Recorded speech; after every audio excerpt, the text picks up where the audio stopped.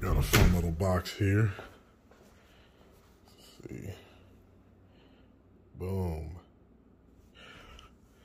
So this is going to be my strut mount and O-ring for the right front that is already lowering.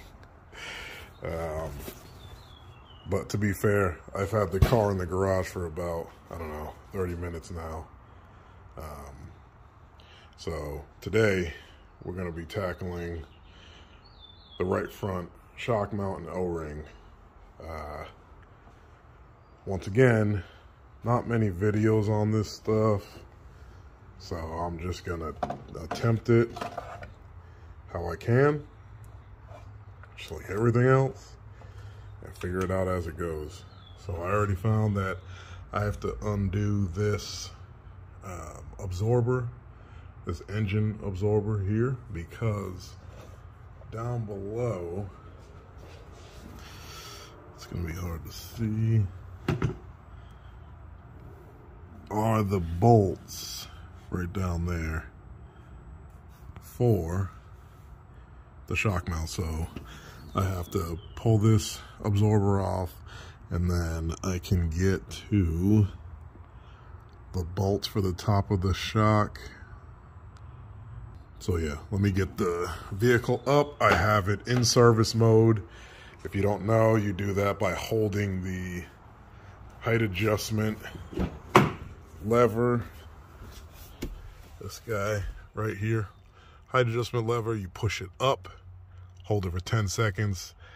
Both of these arrows will turn red and they'll be blinking. And that's when you know it's in the service position. So it disconnects all four air shocks from the rest of the system so that the compressor does not turn on and try to fill them back up as you're jacking the vehicle up or lifting it on a lift. So I'll be right back. See if I can catch this real quick. I don't know if you guys can hear that, but you can hear it leaking right now. I'm actually gonna go get some dish soap real quick and see if I can show you guys where it's leaking. Nope, didn't work. So I can't show y'all now, but about 2 weeks ago I sprayed it with soap and water and it was coming out from the top of the shock. So from my research, don't forget your shock blocks, the shock mount and O-ring are what leak. So I sprayed the bag itself and it doesn't seem to be blowing out any air, so it's coming from the top, so I'm pretty sure that's what it is. But back to it. Just gonna share this real quick. I've called Porsche North Austin and they said that they've never heard of filling the system back up with nitrogen. And I was like, okay, well, that's weird. You know, through the forums, everyone seems to think that you have to fill it back up with nitrogen. And I understand why it keeps the system free of moisture. But, you know, I called an indie shop that does European vehicles, Audi, Mercedes, BMW, and Porsches. And they said the same thing. Never heard of that. We fill all our systems back up with air.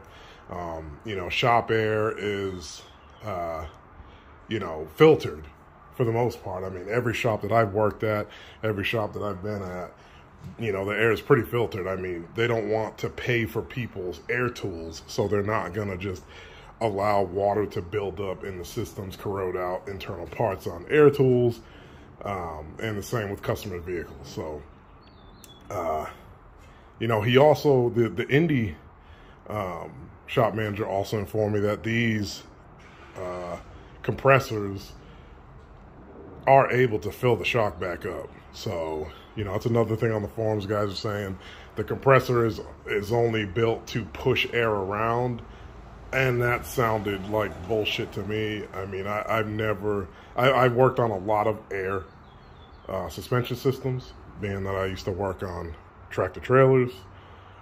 It would be a huge engineering misstep in my eyes if you put a compressor on a vehicle that has air suspension, and it cannot refill the suspension with air from the, you know. So I'm just kind of confused at why people think that. This thing has been leaking for me for about 2 weeks now, and it fills up perfectly fine as I'm driving the vehicle. And then overnight it drains out, and then the next day or whenever I decide to drive it again, it fills back up. Who knows how long this thing's been leaking before? Where this vehicle was, it was sitting on that lot for over a year, which is, you know, kind of leading me to believe that the O-rings, the O-ring and the strut mount are what went, just due to age. It's been sitting for a long time. It wasn't drooping when I picked it up, so I'm guessing because I drove it for a while, it was 9-hour drive back home from where I bought it.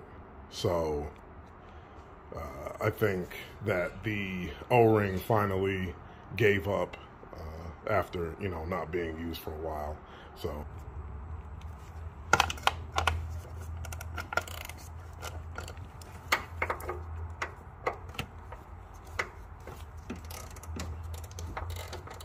cracked them loose with a ratchet.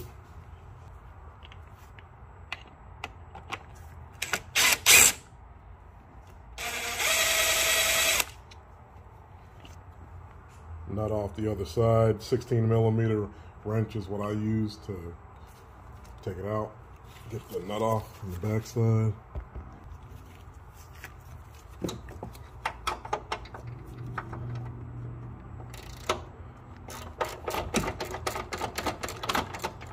Boom, got it loose. Oh, you gotta love aluminum parts, aluminum. That's great. We don't have a, also being in Texas, I mean, I'm from the Northeast, so I'm used to things being rusted shut. Like, repairs taking, you know, an hour longer than expected simply because there's just rust everywhere and you cannot remove bolts. It's very annoying. Living here, look at, oh, beautiful aluminum bolts in Texas. Woo! So nice. So nice. All right, so that's the damper.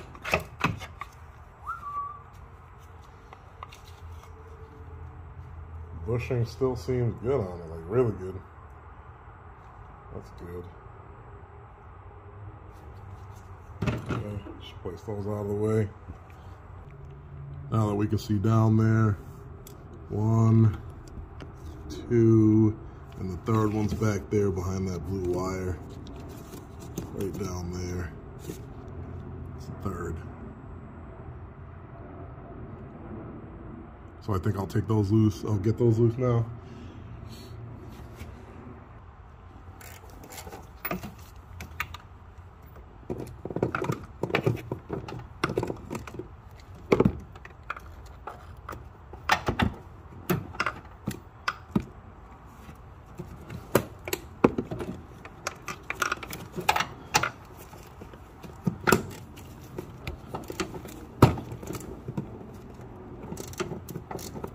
Gotta love it. 16mm nuts on the struts.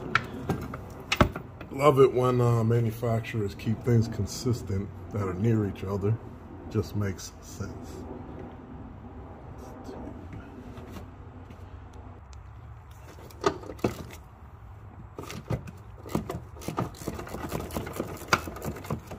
Okay, all 3 of these nuts are loose.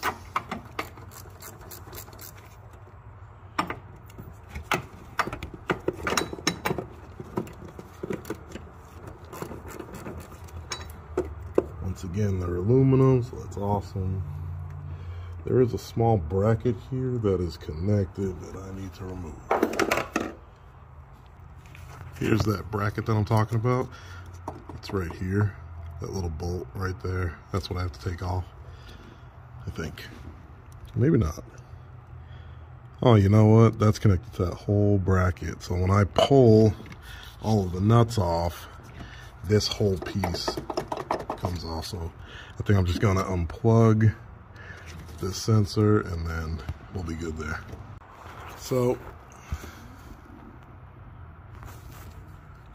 I got the plug off sensor for the shock. I'm guessing for the PASM.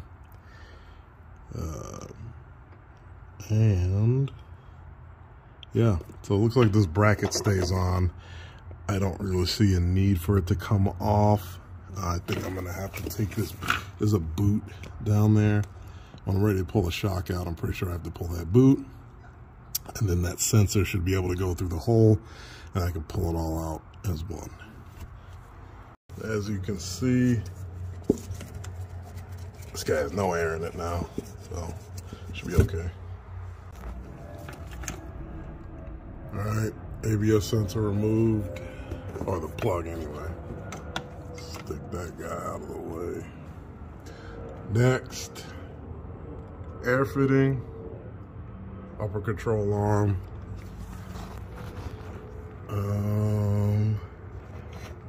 lower control arm, which is the actual strut, and then I think sway bar. Yeah, this is plastic. This piece of plastic here blocking. I'm gonna probably take this off. Nope, I'm taking it off from the top. Okay. All right, airline removed. Boom. Adjustable back up. Okay, now I'm gonna move to upper control arm, lower control arm, and sway bar. Okay, I had to remove this shield, which was blocking the other side of the lower control arm bolt. So I pulled that off, so now I should be able to get the lower control arm bolt out.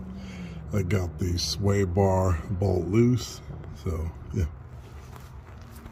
All right, so I had to remove the sway bar link, pretty easy. 18mm bolts, one there, and the other one goes up top in the strut, obviously.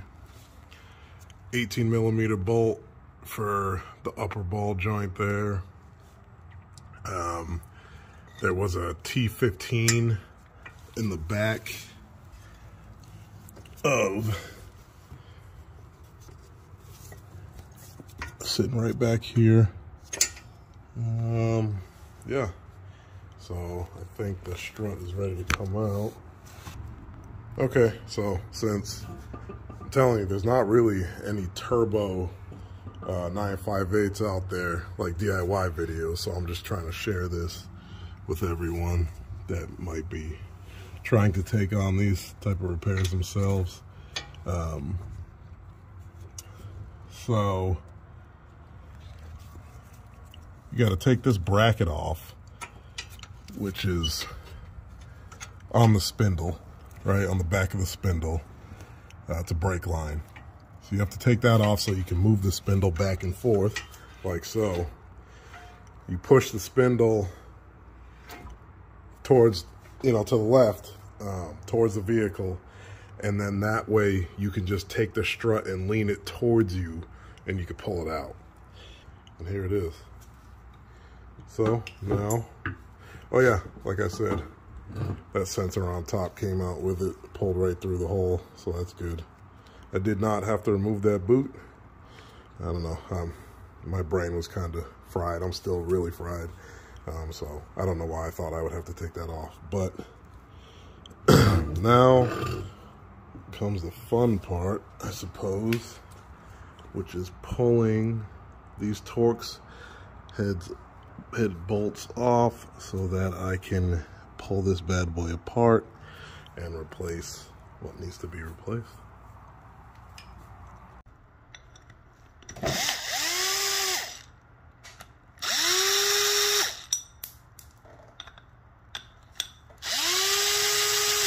Okay, so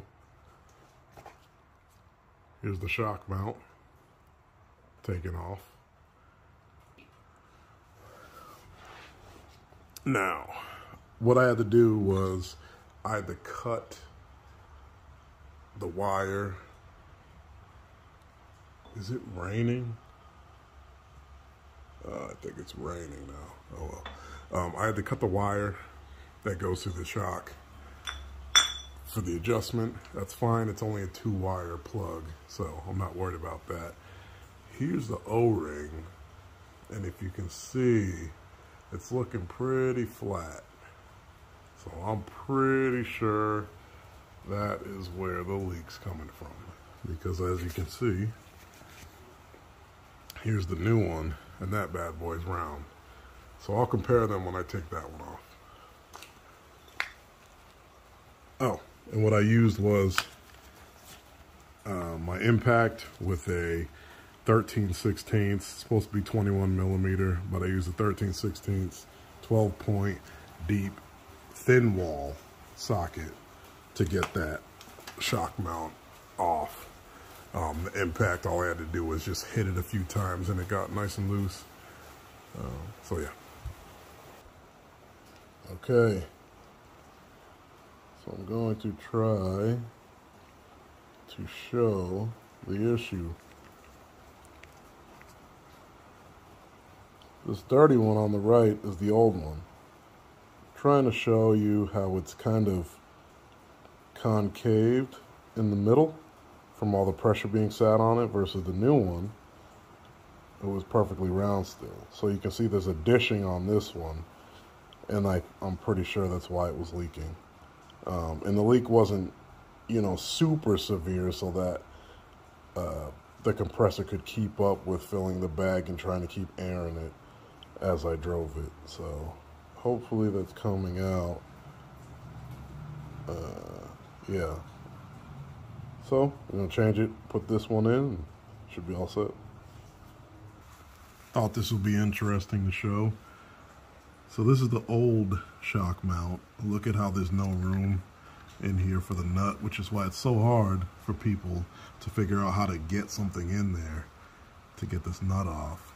On the Cayennes, with the adjustable air suspension, there's a wire coming through, which that's not hard to deal with, but getting a socket inside of there, or a wrench. I saw a guy use a wrench, and I'm like, how the fuck, anyway. Here's the new one, and look at all that room. So, I think Porsche upgraded the design, maybe to help their mechanics have an easier time getting this nut off. But yeah, anyway, I just thought that would be interesting to show. They gave a little bit more room, and it's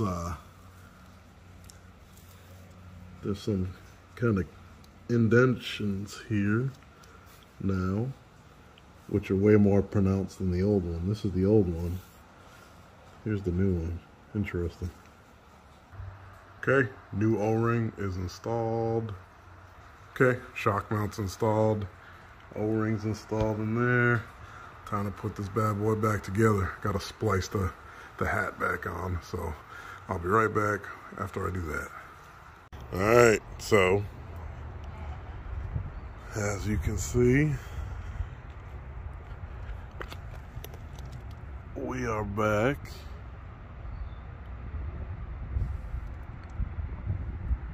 Air pressure seems to be holding. It's been about, I don't know, hour and 15 minutes.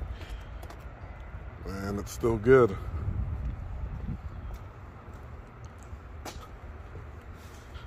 So I'll say that is success.